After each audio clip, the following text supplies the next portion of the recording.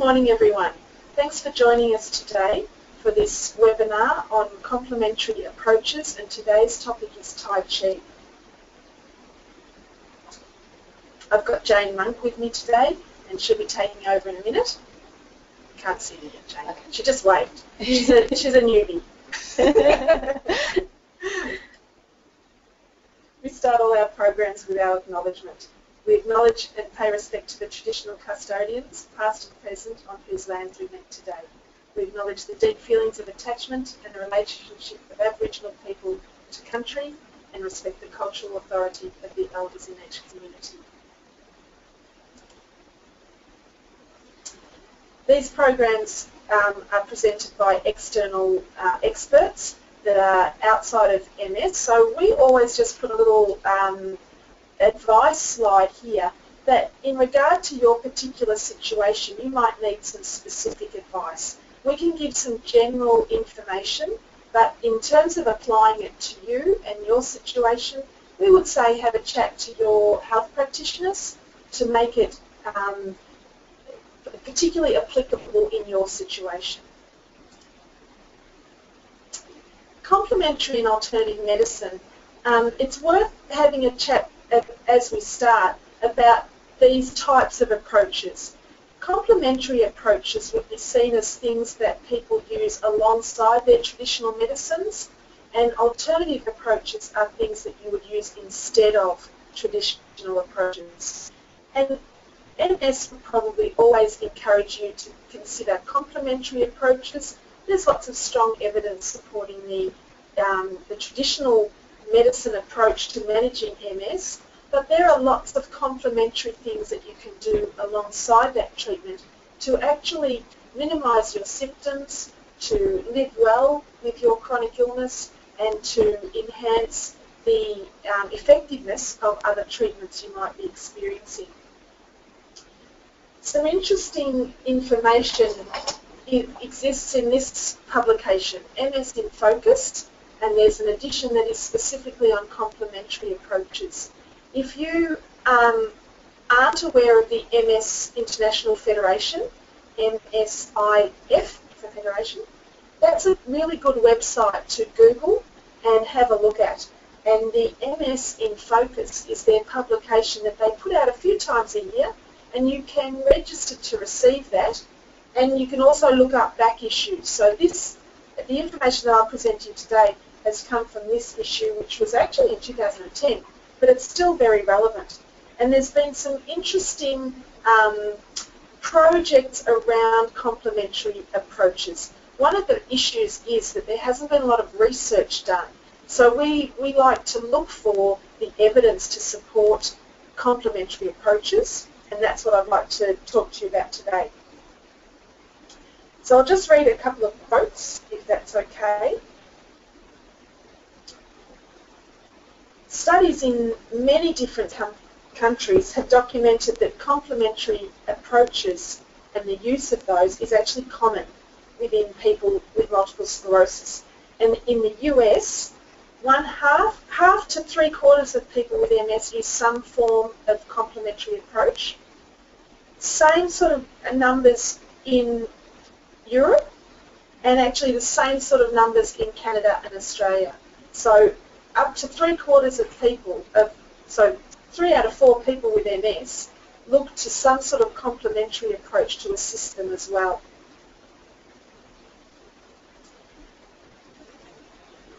And there's been a systematic review that was conducted, it was back in 2000, but it was a systematic review of complementary and alternative therapies used in the treatment of MS that actually noted that the strength of complementary approaches actually lies in the fact that it can improve quality of life. And that's across the board. Sorry, there's that magazine. So if you look up msif.org, you'll find that magazine, and you'll be able to search your way to downloading that issue. There's an article in the magazine that highlights some of the concerns, but also some of the potentially the benefits of complementary approaches. Alan Bowling is the medical director of the MS service, and he's also the director of the Complementary and Alternative Medicine service in Colorado at the Colorado Neurological Institute. He's got a whole lot of other titles as well, but there's far too many to read. He talks about the concerns that he has when people who are providing complementary information, they might have biases, they might have financial incentives, or they might actually have limitations in their knowledge base that leads them to provide inaccurate and sometimes dangerous information. So we want to be looking at complementary approaches that have got a bit of backing, a bit of evidence around them, not just someone's, would I say, snake oil that has been shown to be helpful in a whole lot of things. I always get suspicious if it's going to help a whole lot of things. You want to know that it's been proven to help in our situation with multiple sclerosis.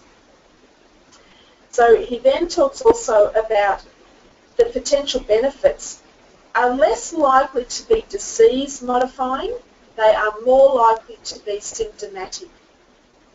And there's some strong evidence growing around how these approaches are assisting in managing symptoms. He also encourages everybody to talk to their GPs, their neurologists about approaches that they're trying, because it's really important to make sure that if you're going to be trying something, it doesn't counteract one of the treatments you might be on, that it is going to be helpful. And they will really know that. I think in the past, people were really afraid of telling their GPs or their neurologists when they wanted to try something, because they thought that they would be told not to. I don't think that applies anymore. I think that GPs and neurologists are actually also really interested in how other approaches can be beneficial for helping optimize treatments that people might be on. This is a table of symptoms that people might experience when they're living with MS, and then complementary approaches that have actually had some research or some backing to demonstrate their effectiveness. And you see Tai Chi on there. So we are trying to pick things to show you that have got some evidence around their effectiveness and their benefit for people with MS. Now in this sort of area, the articles that we can find actually link Tai Chi to sleep, but Jane will talk about the wider benefits.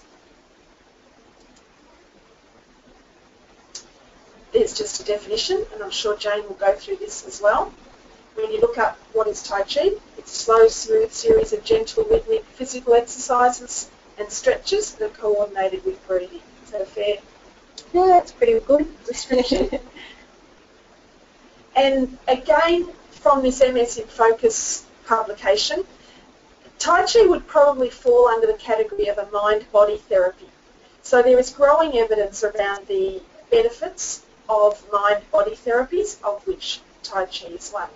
So one that I found was a non-randomised, non-controlled study. Now, I guess you always worry about that, but it's better to have some sort of evidence than none. They looked at 19 people who undertook an 8-week Tai Chi program. And at the end of that 8 weeks, the participants experienced improvement in their walking speed, their flexibility, their energy, and their mental health. So that's all good.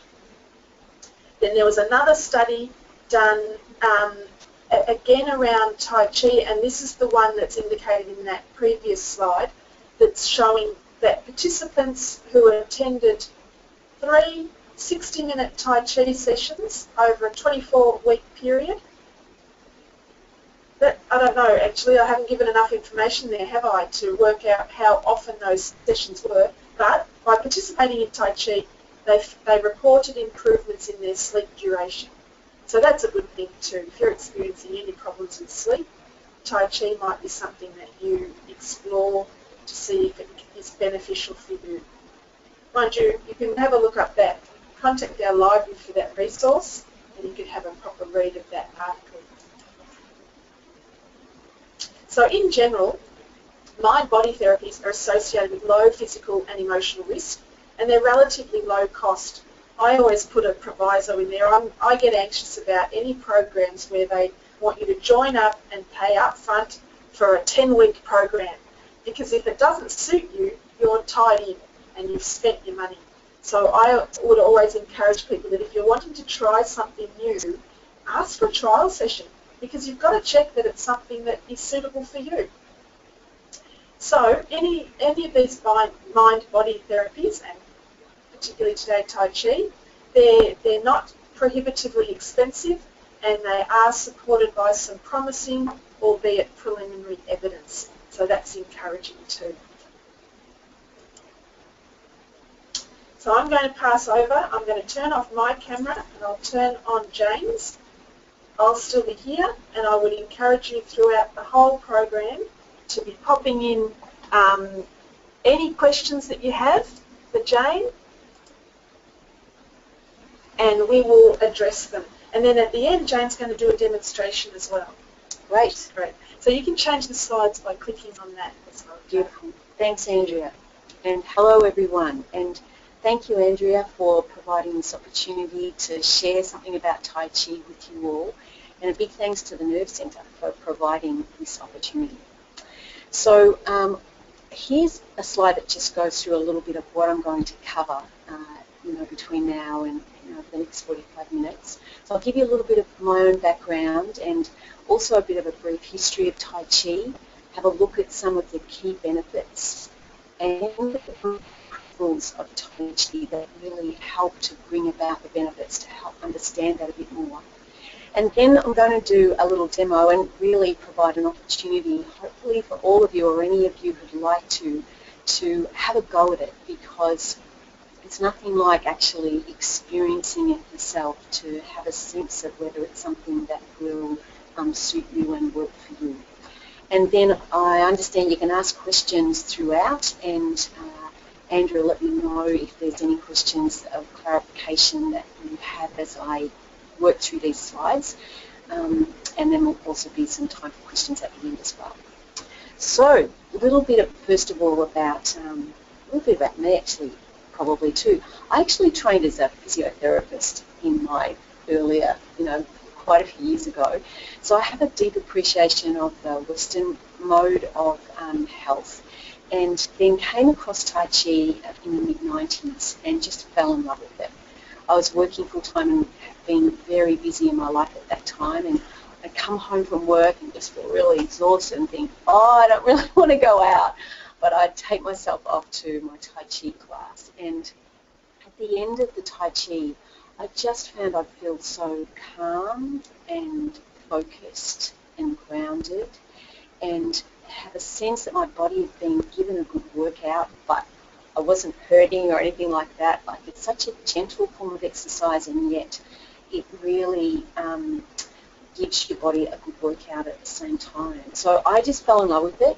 I did it for 3 years back then, and then the Tai Chi instructor back then actually became unwell and the classes stopped and life got in the way, and then I came across the Art of Harmony Tai Chi back in about 12 years ago, and have been doing Tai Chi with Master Conrad Dawn, who runs the Art of Harmony Tai Chi Centre. And so I've been doing it continuously, since then, and then a few years ago I had an opportunity to become an assistant instructor under Conrad. So we offer Tai Chi sessions out in the eastern suburbs, and Conrad's been doing that since 1998. So I've clocked up about 15 years experience of Tai Chi, and it's just been so great for me personally. And now I get to run classes, and mainly in retirement villages. I run some sitting down Tai Chi classes as well as standing up, depending on just the physical ability of the people who come to the various classes. And of course we have one here at the Nerve Centre on a Monday as well, and we also run some public classes. So that's a little bit about me and the Art of Harmony. So let's now have a look at, well, where did Tai Chi come from? And it's actually around 6,000 years old. So the ancient Chinese developed this method of exercise and their aim in doing that was to promote health. They sort of figured, in their wisdom, I believe, that it's far better to prevent injury and disease, if possible, rather than wait until we get sick and then try and help us feel, get better then. So Tai Chi is designed as a health, promotion and a prevention sort of method, if you like. And in China, various families in China sort of had developed their own styles of Tai Chi.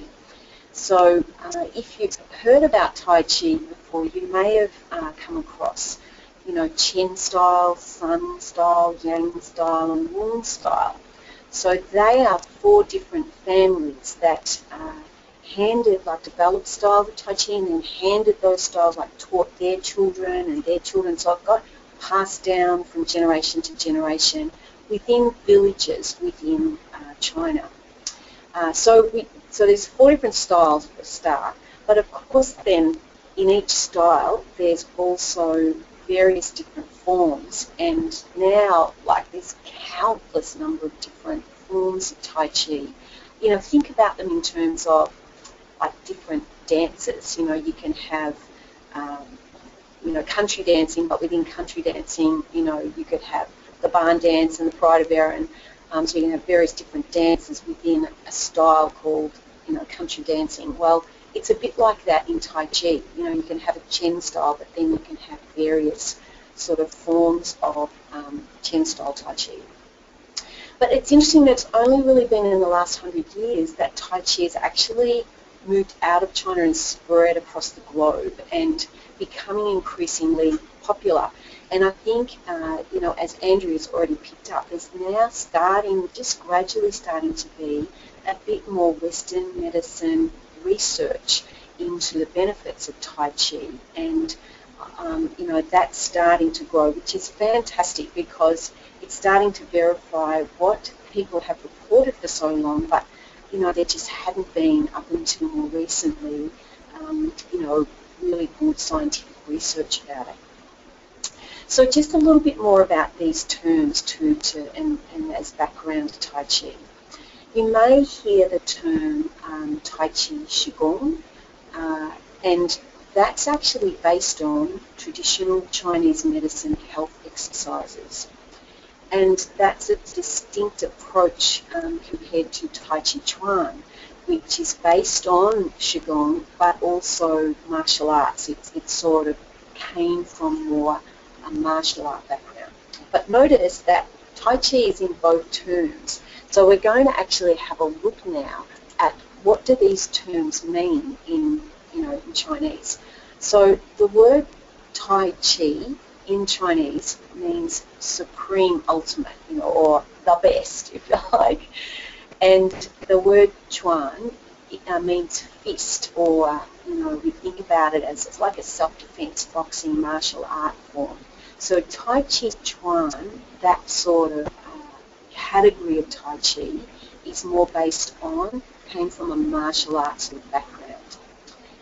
The word Qigong, so the first part, Qi, in Chinese, and that's different, as you can see in the spelling, from the Qi that's in the word Tai Chi. So in the word Qigong, the Qi actually is a Chinese word for energy or life force. In our Western way of thinking, we could even think about it in terms of electrical energy or chemical energy that moves through our body, that actually helps our body function and be healthy. So Qi, this energy, is a key element in understanding how Tai Chi works. So we'll come to that a little bit more later as well. And the other part of this word, Qigong, Gong, means to cultivate. So Qigong means to cultivate energy, life force. And so Tai Chi Qigong is the ancient Chinese saying, this is the best way to cultivate energy, life force, energy. So I hope that helps to understand the terminology a little bit more. So here's a list of some of the common benefits that people report experiencing after doing Tai Chi. So there's increased strength, coordination, balance, flexibility, and then there's also this inner calm and peace that people also report feeling at the end of the Tai Chi class. That seems to also, for some, bring about, for those who've got increased blood pressure, it actually seems to bring about a reduced blood pressure. And then the other, actually ran a little survey for the Art of Harmony just last term, and one of the other benefits that nearly everyone reported was social connection. They really enjoyed coming to Tai Chi classes because of the connections that they made with people. And my theory about that is that when people experience Tai Chi and have that sense of becoming calmer, in a way we more easily connect with people, and so there's a lovely, gentle way of being with people when we've shared a Tai Chi class together. So that was another little one. Not that it's been scientifically proven, that this is more, being reported by people that have been doing Tai Chi. So there's some of the benefits, but I want to now look at the principles and explain my understanding of how the principles of Tai Chi actually can lead to the benefits. And here I can sort of draw a little bit on my physio background as well. But first of all, as we know and as defined by Andrea, Tai Chi's hallmark are these slow, smooth movements. So Tai Chi Qigong in particular is just all smooth, slow movements. And what happens when we move our limbs slowly is that the smaller muscles in our limbs get a chance to work. When we're doing more like faster work or lifting work, then the bigger power muscles in our body are the ones that perform those tasks for us. But when we're actually moving more slowly and actually trying to have our limbs move slowly and continuously, the smaller muscles in our limbs actually get a chance to get activated because the power muscles are quieter. And so when we're doing Tai Chi, over time, those small muscles improving their strength, which actually can then improve the overall strength.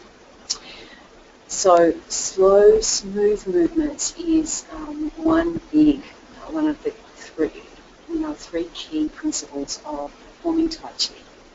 The second is having the breath flow with the movement. So, Tai Chi, when we do the moves, I don't know whether, I'll move back a little bit, but, you might have a movement with the arms coming up and then moving down. And so we're encouraged to breathe in as our hands move up and breathe out as the hands move down. So there's a flowing breath with the movement as well. And, the two of these together in particular, the ancient Chinese believed that by having these slow, continuous movements and having the breath follow the movement and flow with the movement, that keeps the energy flowing in our bodies and keeps us healthier. We can think about it in terms of the Western mode of health.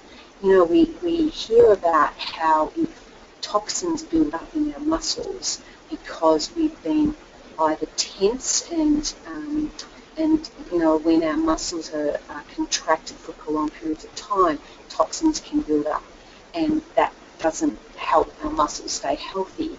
So we're sort of familiar with that principle of, if something gets stuck and is not moving, then our bodies are not as happy.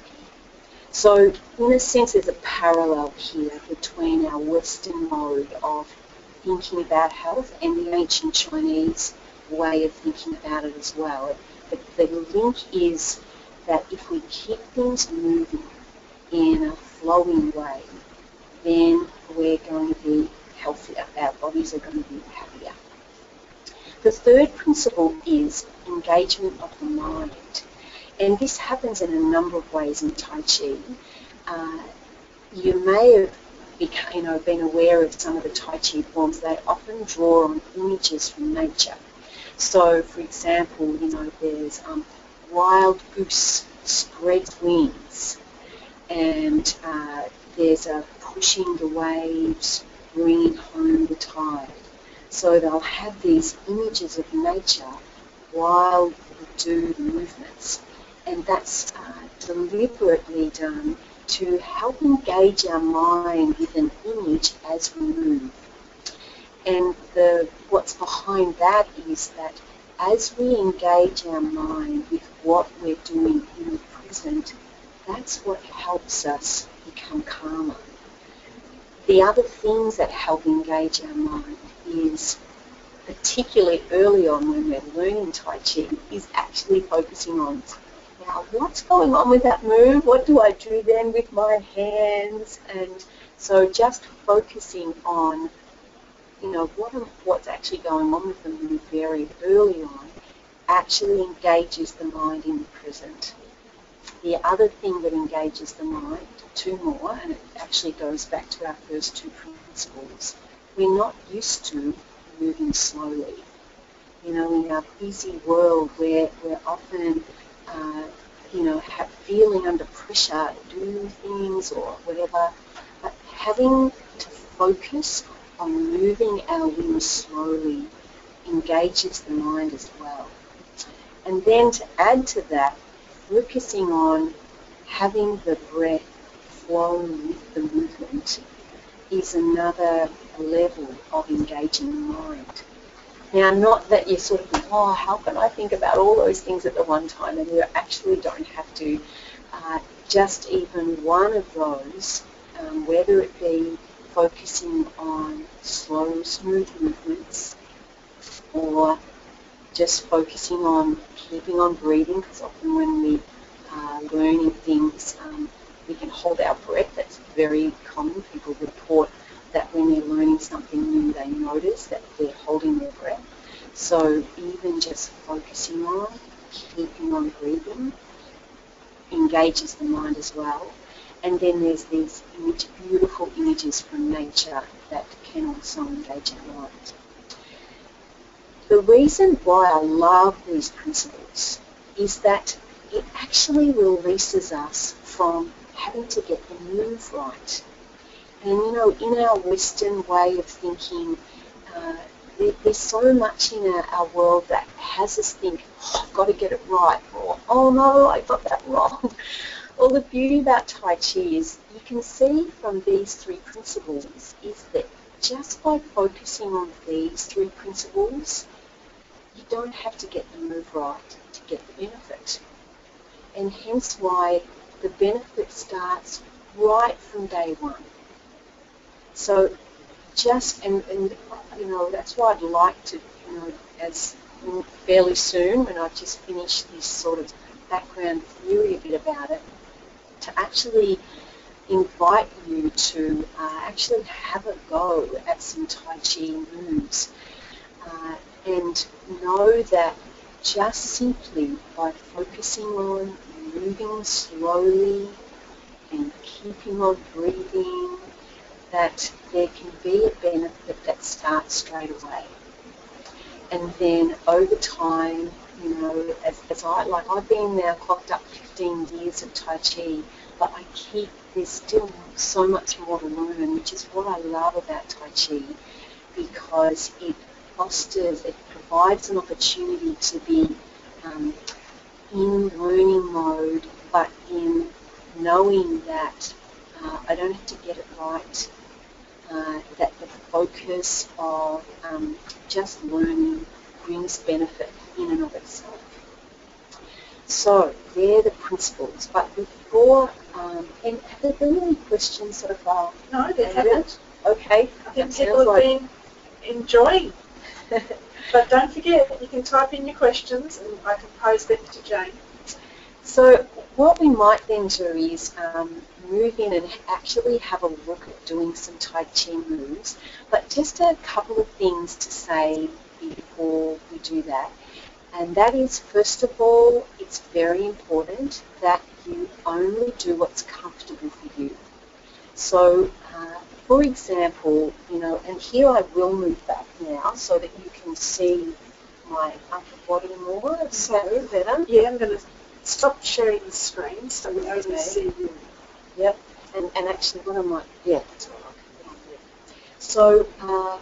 So if, for example, I do a move that takes my hands above my head like this, but your arms are only happy to go to here, then you just go to here. So only, Tai Chi is very adaptable to suit whatever your body is happy to do at this kind of time. So just do work within the range that your body is happy with, and if anything hurts, just stop, because Tai Chi is not meant to cause any pain at all. So if anything hurts, just stop. When I'm running, say for example, a half-hour class, and particularly when people first start, I also say to people, if you get tired, just sit down and rest. That it's not meant to wear you out at all. In fact, the benefit comes from, the slow, gentle movements.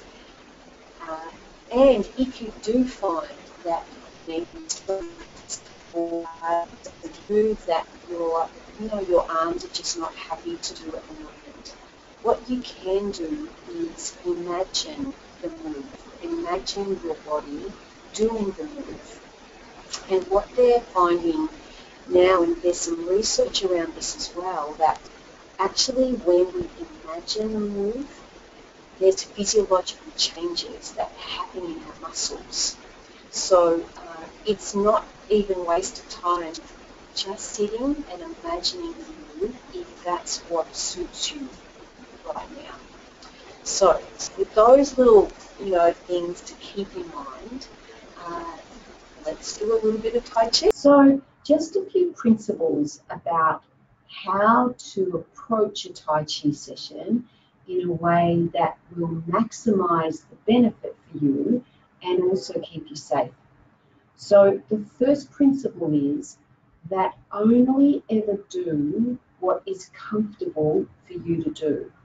So you are the one who knows your body best. So if I move my hands up like so, but your shoulders say, I can only go this far, or maybe only go this far, then just do what your body says it's happy to do. And if anything hurts at all, please stop immediately and rest. What they found in medical research now is that even imagining movements make changes physiologically in our muscles. So if your body is not happy to physically do the full extent of a move that I might do, then you might just take it to here and picture your arms going right up. And it's amazing that even imagining moves actually brings about some physiological changes. So principle number one, just do what your body's happy to do. Principle number two is that Tai Chi moves are done slowly and smoothly. And that actually surprisingly helps to build strength. When we move quickly and with power, the big groups of muscles are the ones that are activated and work. When we move slowly and really focus on producing slow, smooth movements, then the smaller muscles in our arms and legs get a chance to work, and hence our overall strength can increase. So slow, even movements is a very foundational feature of Tai Chi. And the third principle is the breath. So our breath is actually a really important component of the practice of Tai Chi. Now, when we're just learning Tai Chi, you'll have enough to focus on without worrying too much about what your breath is doing, other than making sure that you're continuing to breathe. But as the weeks of this webinar series unfolds, then I'll do some reminding of perhaps starting to focus on breathing in flow with the move. So generally things will happen like breathing in as our arms are moving up, breathing out as they go down, as a general principle. But as I said, be aware that breathing is a very important part of Tai Chi, and unless you've been doing Tai Chi for a while and that these movements have already become familiar, just focusing on the movements themselves will be certainly sufficient for you today and for the next couple of weeks at least. So so I think that's probably enough of talking. I think it might be time to actually get into some moves. So we usually start our Tai Chi practice with a Tai Chi salute, and it's just like a marking of a beginning and respect for the space in which we're going to be doing Tai Chi. Actually, by the way, may I mention that when I've done this webinar before, what we've found is that it doesn't quite work to have music playing, even from like here in this space. It seems to interfere with the volume of the clarity of what I'm saying. However, if you have any favourite relaxing music that you like to listen to while doing something like Tai Chi, please feel free to perhaps next week think about a piece of music that goes for about half an hour that you might like to play while undertaking this session. Yeah, I think that's probably enough as it is. So let's do our Tai Chi salute. So this Tai Chi salute is just the only move I'll do that won't be a mirror image view. So if you make a loose right fist, you should be able to sort of see, a hole between your palm and your finger. So it's just a loose right fist, and the thumb is just gently resting on the fingertips. So that's at chest height. That's the right hand. The left hand is an open palm, and we bring the two together with the knuckles connecting.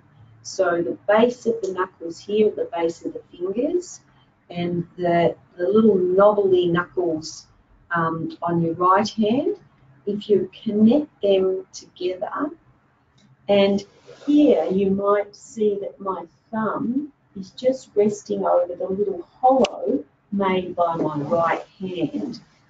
So it's a bit like, if you're familiar with the yin and yang sign of here, the Chinese yin and yang sign, which is having opposites in balance. This is our hands creating a yin and yang symbol. And then we just move the shoulders forward. If you're standing, just push the hips back. And that's just a little mark of a beginning of our Tai Chi practice. Then let's do some quiet breathing. So just resting the hands on the chest and turning your attention to the sensation of breathing. You may wish to slowly count perhaps to 4 as you breathe in at your own pace, and counting to 4 as you breathe out. So just gentle focus on the sensation of breathing.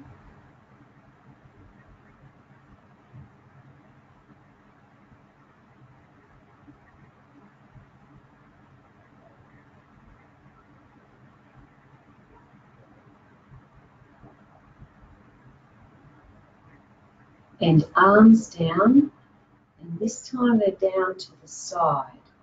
So we'll do what's called the breath regulator, just following me, breathing in and breathing out. Breathing in and breathing out. And we'll do that routine 2 more times. In, out.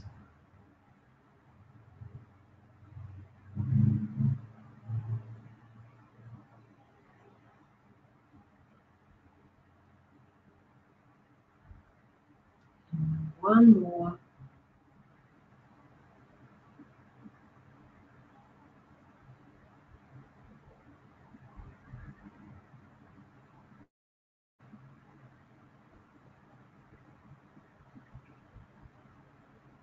Bringing the hands to rest either on your lap if you're sitting or down by your side if you're standing.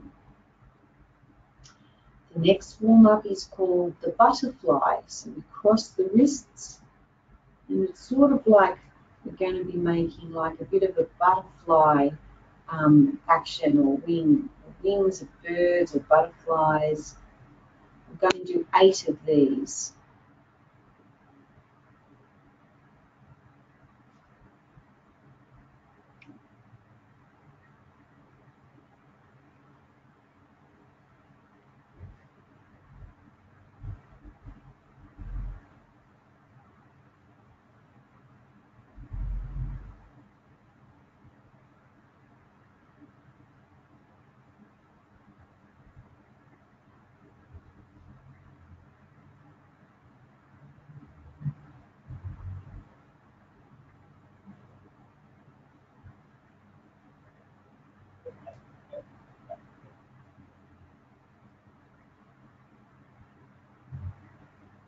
And that's the 8. So cross the wrists, separate, and back down to our resting place. So we're going to do now a series of a combination of different rotations and stretches, just gently, again, just doing what your body is comfortable to do. So we start with crossing the wrists in front, palms in, and then rolling the palms out and having a big, big circle as big as your body's happy to go. Then cross the wrists in front.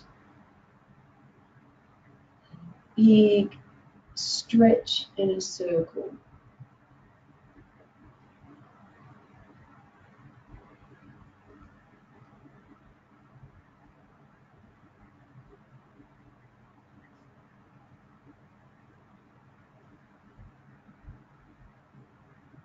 And bringing the hands back to the resting place. Now form a triangle with your thumb and index finger and stretch the arms out so that you can sort of like look through that triangle. Then stretching forward, then stretching up, looking through the triangle, and coming back to look forward, and then bringing the triangle down towards the floor, keeping on looking through the triangle. And now only go as far as you're comfortable to go, just giving a stretch downward.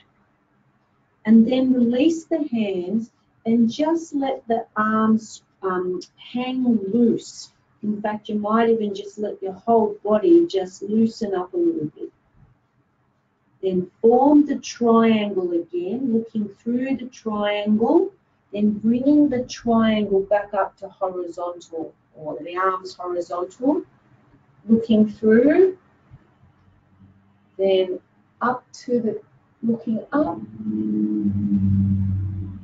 and release, bringing both hands down, back to the resting place.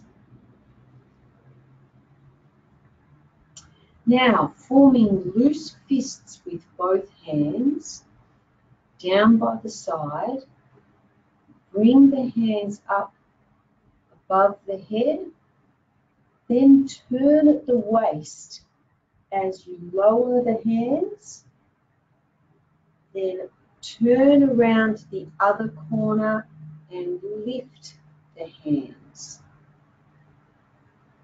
Turn and down, and for those standing, the challenge is to keep the hips facing forward. So the movement, the turning is just at the waist. Down, turn, and up.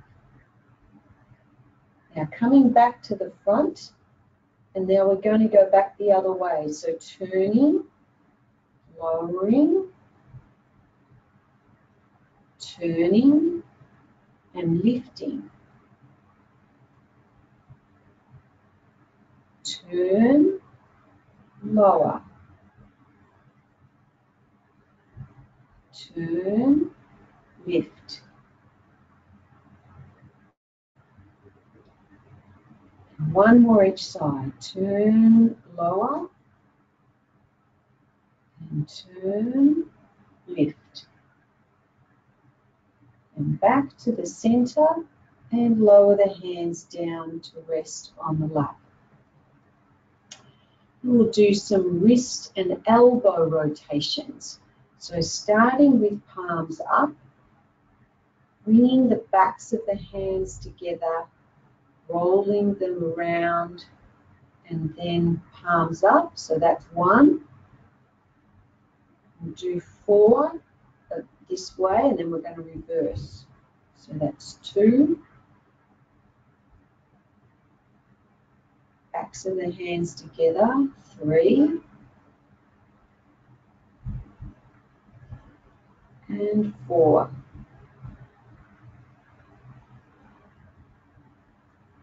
Now we'll go back the other way. So roll the palms together, go down, up, and over.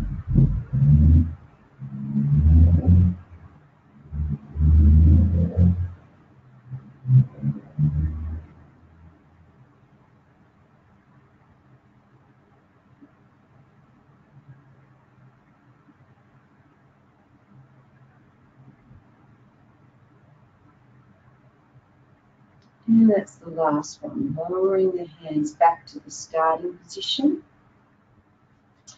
And then we'll just do some ankle rotations. So again, if you're standing, if you're unsteady in any way, you may even wish to just rest a hand somewhere on a nearby chair, desk, or wall.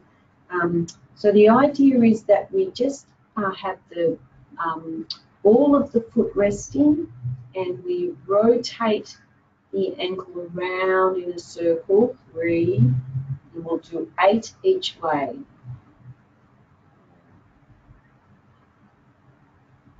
6, 7, 8, and then change direction. Just slow, smooth movements.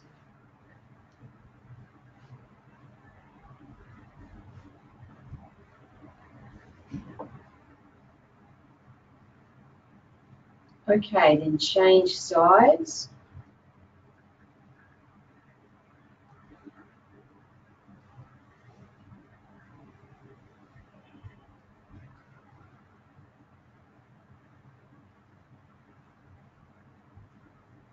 Change direction.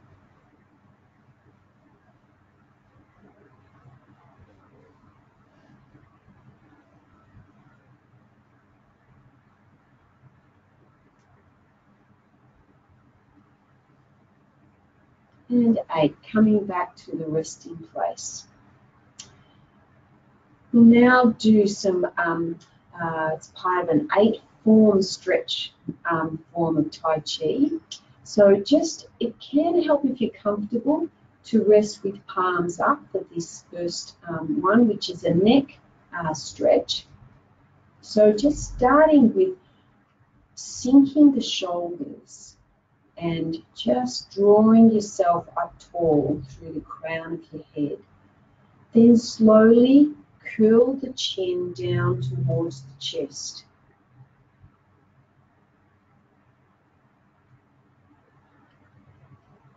Back to the center, and then slowly pointing the chin towards the ceiling.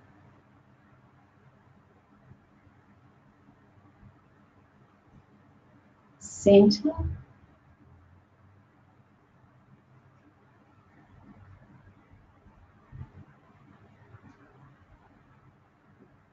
Center.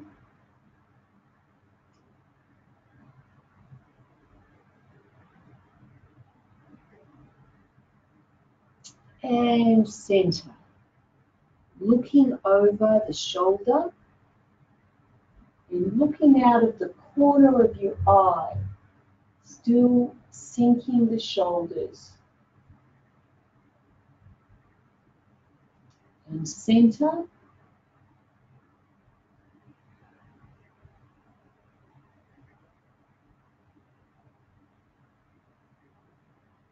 Center.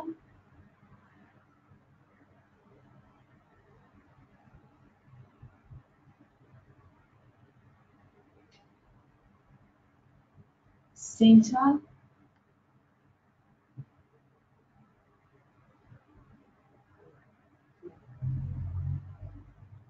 And center. The next one is called lifting the sky. So this introduces what is also a very common feature of Tai Chi, and that is some nature images that engage our mind that can also enhance the benefit of Tai Chi. So we start with hands in front and we trace a circle in front and palms up, but then rolling out so that the palms end up towards the ceiling. And release. And we're going to do 4 of these. It's called lifting the sky. A circle in front, rolling the palms out and up, stretching up, looking up, and release.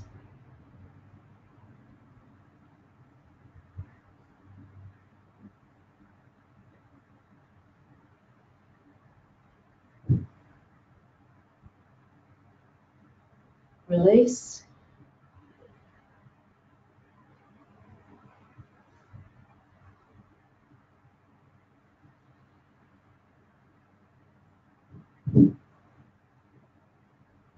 And release. Bending the bow. Palms facing each other. Take the arms to the side, then form loose fists, drawing back the bow with a straight line between the fist and the elbow point.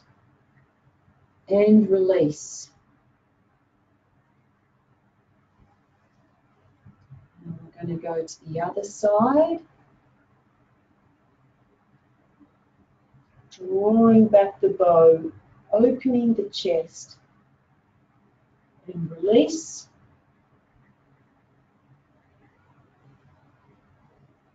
Once more each side.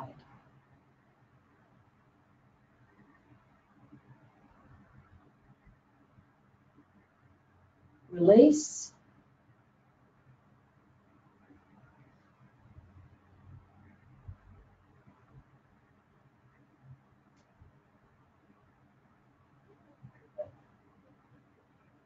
And release.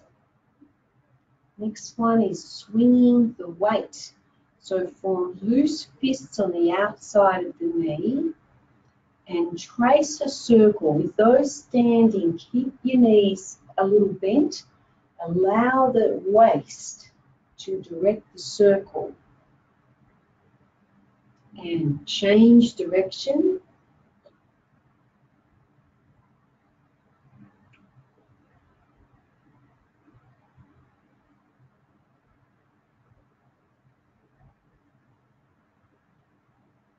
And do one more circle each way.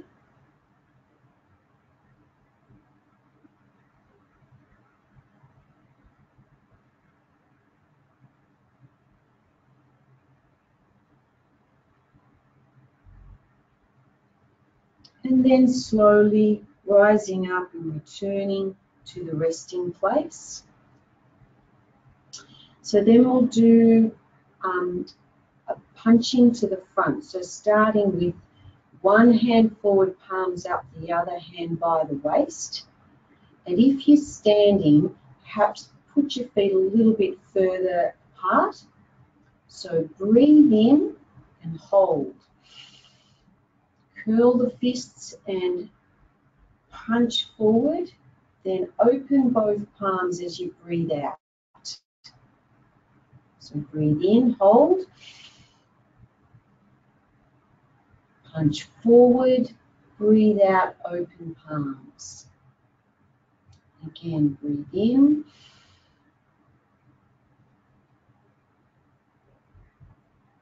Breathe out. And in. And out. Hands down, back to the resting place. And have a little bit of a shake out. Hope you're feeling that you've blown some cobwebs away. So we're going to now do a form called the lotus. It's one of my favorite forms and it's very simple, hopefully, and I'll talk you through it. We'll do it 3 times. So we start with hands by the side and we raise the arms, waving the hands through the clouds. Turtle treads water.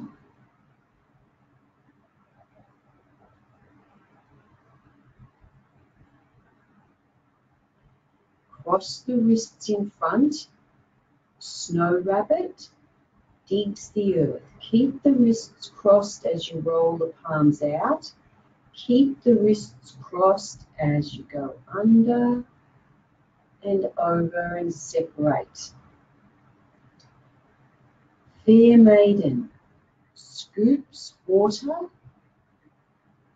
and spreads it far. Form loose fists, lotus buds form. Draw the lotus buds down into the soil, then open the palms, lotus flower blossoms. Bring the one hand in front of the chest and twist at the waist, pressing the wind to the right and to the left. Palm on palm, lifting the sky. Roll the palms down, pressing the earth.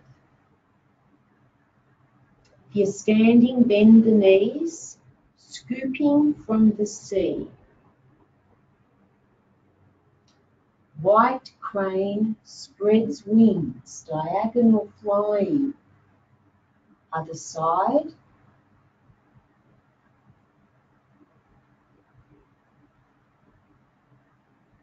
Cross the wrists in front. Snow rabbit plows the earth.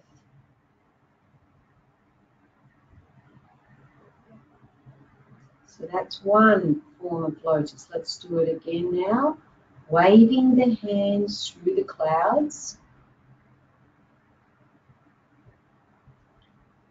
Turtle treads water.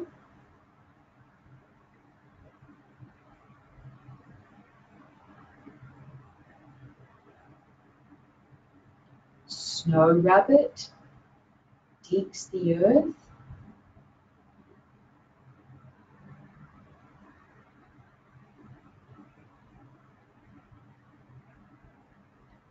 Fair maiden scoops water and spreads it far. Lotus buds form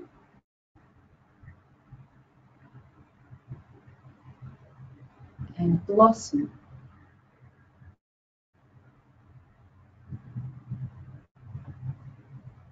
Pressing the wind to the right and to the left. Lifting the sky, pressing the earth, scooping from the sea. White crane spreads wings. Other side.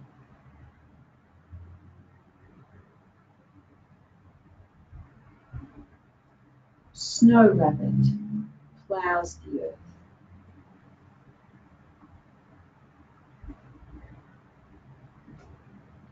Waving the hands through the clouds once more.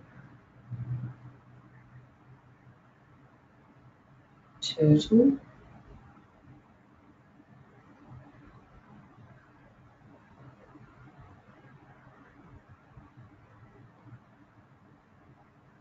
Snow rabbit.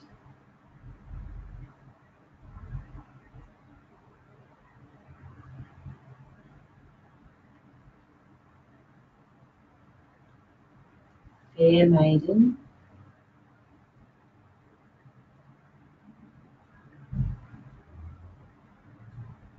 Lotus.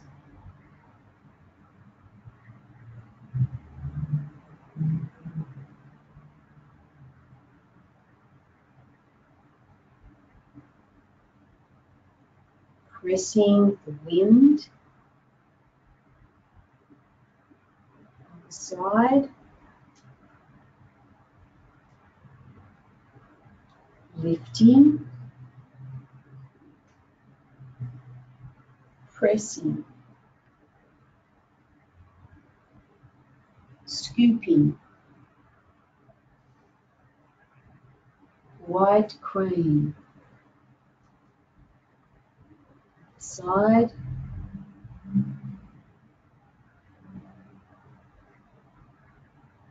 Snow rabbit.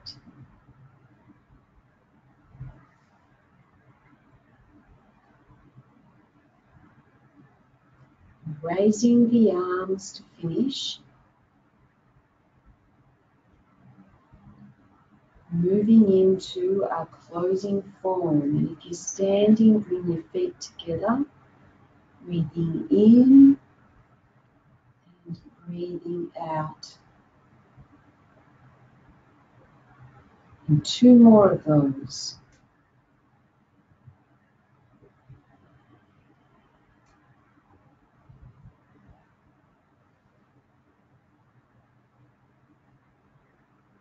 Last one.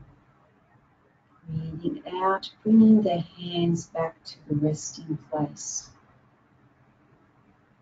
And then finishing the practice with our Tai Chi salute, remembering that's a loose right fist, open left palm, left thumb just resting over the hollow made by that right loose fist at about chest height. If you're standing, push the hips back. If you're sitting, just shoulders slightly forward.